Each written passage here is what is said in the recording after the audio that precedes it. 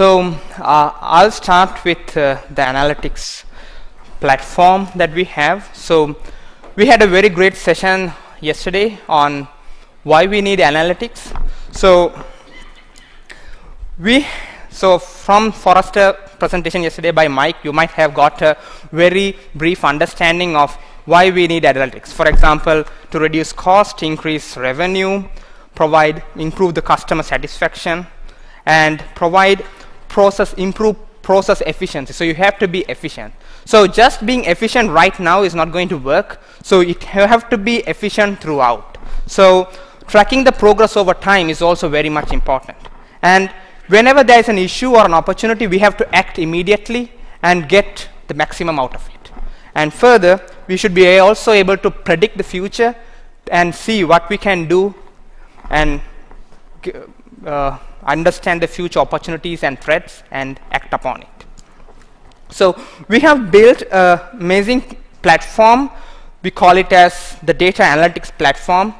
The whole of these things is also in a single server called the WSO2 data analytics server. So it has the capability of collecting from various event sources, analyzing them on real-time, interactive, predictive, and with batch analytics, and communicating that results in effective ways like alerts, by querying on interactively, visualization, and through APIs.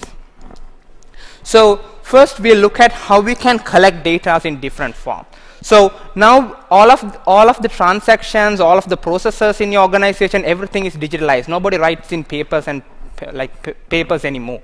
We don't fax anymore. So all the transactions and all the business processes are now digitalized, and with the IoT, now we have lots of ways of getting data within the organization. So it may be like there are heterogeneous systems where we can get data from SOAP, HTTP, JMS, like even email, SMS, Kafka, WebSocket, MQTT. So we have lots of sources. These are like by default, we support all of these stuff.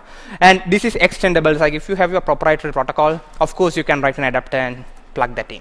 So apart from that, we also have all WSO2 products pushing data into DAS for the data analytics platform through Thrift and binary protocol. If you really need very high efficiency, you can also write your own adapters. For Java systems, we have JMX monitors and log publishers. So we have lots and lots of stuff to get data into your system.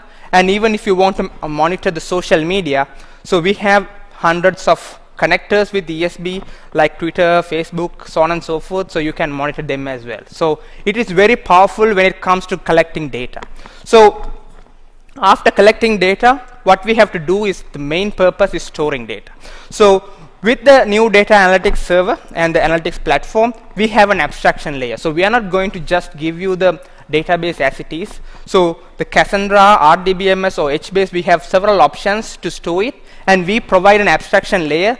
So on top of that, you can build your own applications without relying on the underlying infrastructure.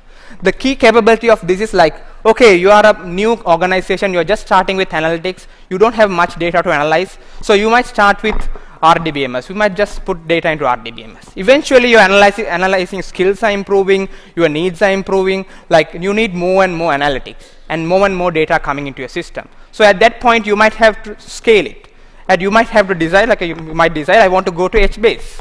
So now you do a data migration to HBase, but you can't change all your systems and all the other parts that is already working with the RDBMS solution. So this will give you a common API to work on so that you can scale your organization and need eventually when you need like more and more scalability. So after collecting and storing all the data, now I should be able to analyze that. So there are multiple forms of analyzing. So first form is like interactively analyzing the data. So this is very, very important to identify what happened and why it happened. For example, if we take a transaction, so I just want to go like here is a simple query that's like how you write it.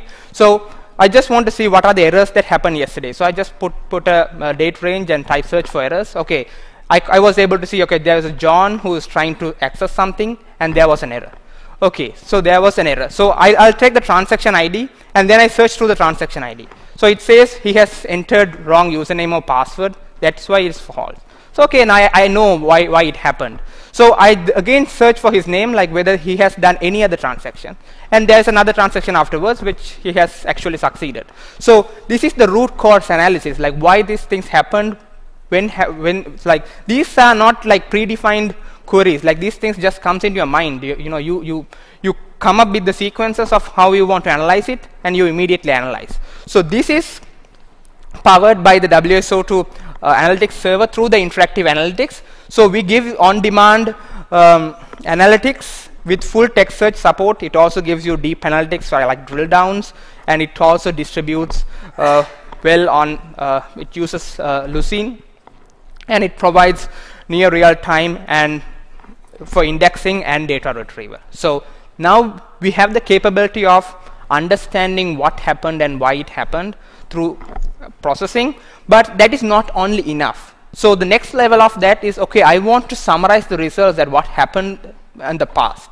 And that is just summarizing the results is not enough. We have to summarize throughout the time and see, like, okay, last year what was my revenue, this year what was my revenue, and how is it improving, decreasing, so on and so forth. So this is what we like present it to the manager. So I think we all do this these days. So for this, we have Apache Spark, which is like 30% faster than the earlier solution, which is Hadoop based, and it is optimized on in-memory processing.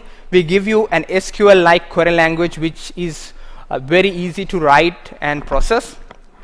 And here you can also schedule the scripts to run every day or every hour, or you can use very complex cron operations. So with the Spark-based solution with batch analytics, now we have a very good understanding of a summarized, like what happened in the past. And if you see something is not there yet, then you can even go and analyze deep with interactive analytics. So we have covered the past. So the third one is doing it in real time. So when there is things happening, we have to understand them and act immediately. So that is the most important part in the current time. So this is where currently most organizations are investing in. So WSO2 Analytics Server provides a streaming complex event processing support with WSO2 Siddhi engine, which has the capability of processing more than 100K events per second over the network. And it also comes with a very SQL-like query language, so it's pretty easy for you to write. So for example, we don't do Spark streaming, like this is not micro batching, this is streaming, like per event based processing. For the most important part is, like, for example, if you take so if you want to identify a simple credit card fraud, example case may be like, okay, somebody stole your credit card. First you go and, like, he goes to a grocery store and he tries that. If it works, then he do a huge purchase, throw that card away and go. So if that is a common case, like a small transaction followed by a huge transaction within a day, it may be a fraud. So then the bank calls you and asks you, okay, did you do this transaction, so on and so forth, and you say yes, and they approve it. So if that is a pattern, so this is identifying pattern over time. So these kind of operations cannot be done using micro batches. So these are streaming analytics solutions. So this is where you detect and act immediately. And with WSO2 Siddhi, we have lots of extensions for geographical processing, natural language processing, and lots of small functions like math, string manipulations, regex matching, so on and so forth. So it can run on top of Apache Storm on a distributed mode. So you don't need to write Java code or anything specific to Apache Storm. It just Siddhi, you write the Siddhi queries. We take care of distributing it and running on top of Storm. So now we know, like, what's happening. We can act on real time. Now we should be able to predict the future and see the next level. Like, if customer is looking at a bike and a helmet, maybe he wanted to, like, get a whole set of biking experience. So we can give we can give offers on that area. So with WSO2 machine learner capabilities, we have the capacity to explore the data and build models on top of them. So we use Spark ML lib for this, and we are also adding R and PMML support from the next release of machine learner, which is expected to release within this year or early next year. And when we build models on top of those, we can run those models to detect and act upon it like with CEP, DAS and ESB. So all the real time, all the current event flows can use those models and predict them. And with the CEP, basically the runtime part of DAS, we can run R scripts, and also we have regression and anomaly detection models on top of that. And with the next release of ML, we are also adding deep learning and natural language processing support, and we are like improving that even further.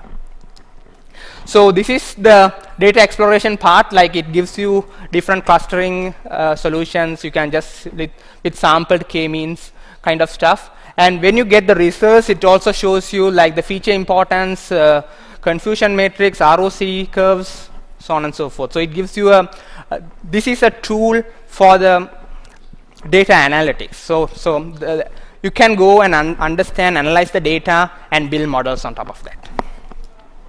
So now we looked at how we can collect the data, analyze the data, and now we have to communicate that. So how are we going to communicate that? The first form is very passive. Okay, we just show all what you like give you the overall picture of what is happening. So that is with the dashboard support.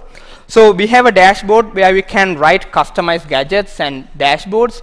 We also provide with D3 and Vega, we do a gadget generation tool as well.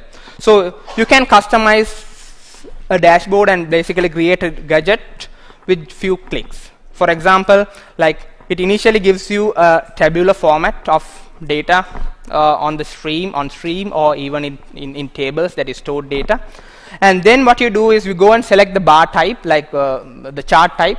It can be bar, line, map, arc, so on and so forth, table. And then you basically map the columns on the tabular format to the x-axis, y-axis, and so on and so forth. So it will basically plot and give you a basic graph on top of it, which we also have some support for drill down capabilities in certain scenarios. So this is how you can easily get to a table or stream to a dashboard. So this is basic. It gives some sort of visualization, which is pretty much good enough for initial cases.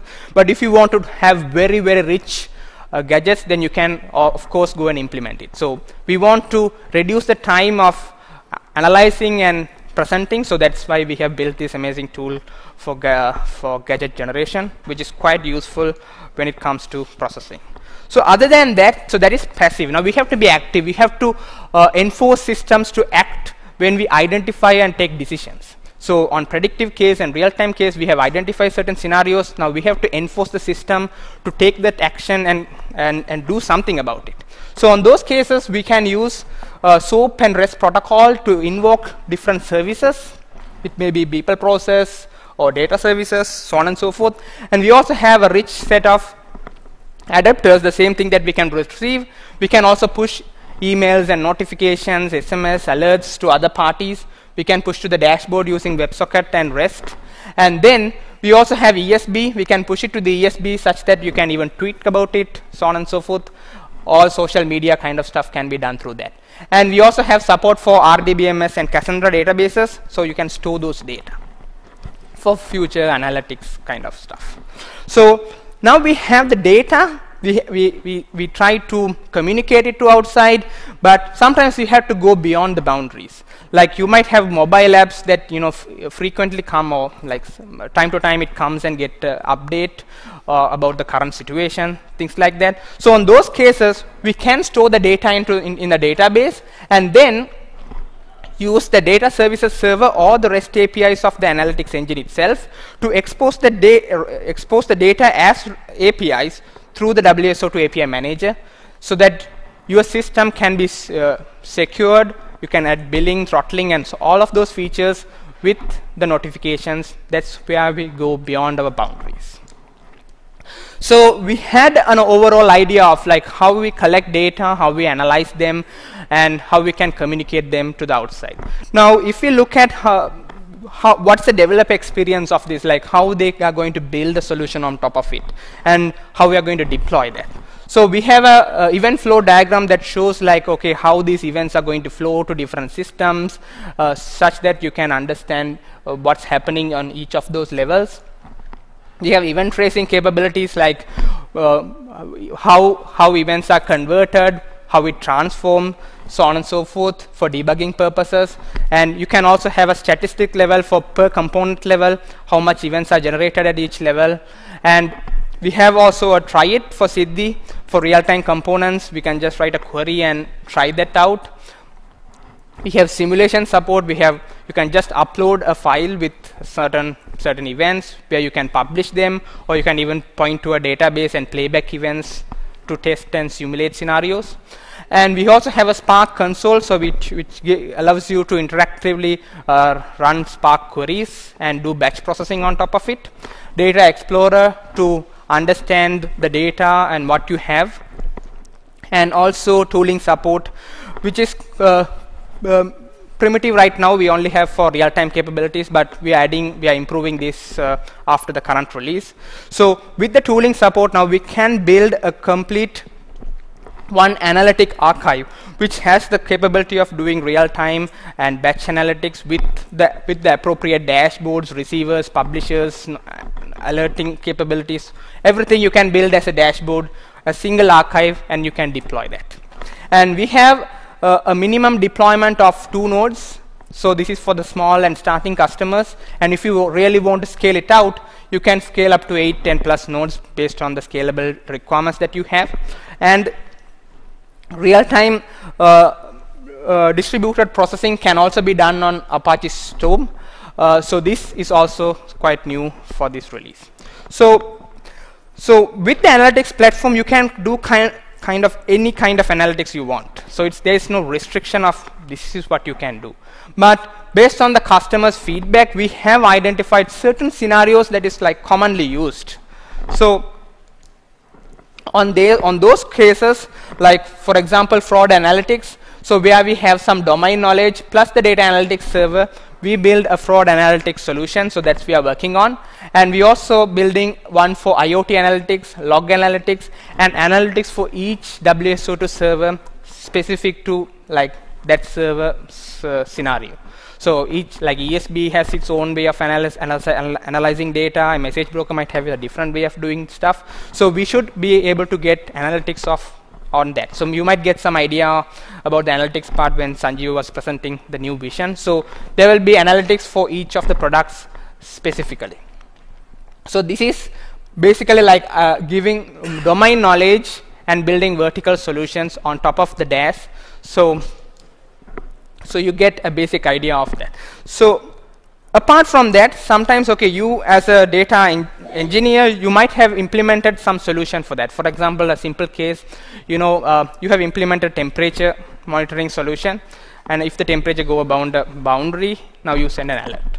So if temperature is more than 35 degrees Celsius, you send an alert. But now your management comes and tell you, okay, I want to have the control of that. It may be sometimes 35, sometimes 40. I should be able to change that. And you may be looking at last 5 minutes, last 10 minutes. I also should be able to change those things. So they are asking more control over how alerts are generated, how things are basically analyzed. So you can't ask them to go and learn Siddhi or Spark and do those changes. So it can't always come through a process of changing those stuff. So in those cases, we have built this execution manager, which basically like you can build all your solution, template them, and you can give a form-based UI for them. So this form-based UI is automatically generated. So with the form-based UI, they can just go and tweak those values and change it. So it will give them an easy user experience to build your custom solutions and tweak those values. So with all of those, we have certain use cases and case studies done so far.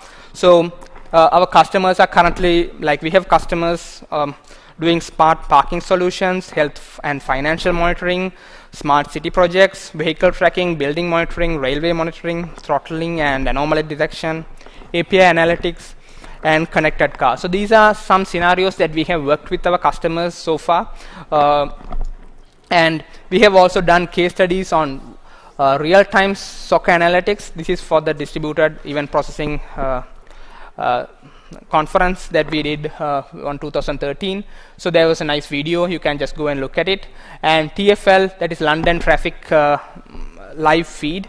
So we did a dashboard which tracks the buses and how they behave, and you can draw geofences on top of that and take decisions on those. So I showed a brief demo on this at the tutorial session. And smart meters is one other scenario where it uses about 200 sensors and 40 houses, where we were able to process about 400k events per second. So this is some IoT kind of scenario.